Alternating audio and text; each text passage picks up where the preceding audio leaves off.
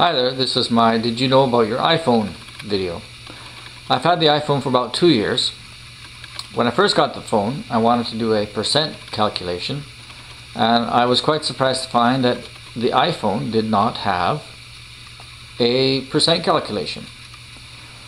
So I put that away, and then just recently I had to make another calculation. Fortunately, it was just a simple one, and I had to change positions from where I was sitting, and the phone had turned to the side, and voila, it's a scientific calculator.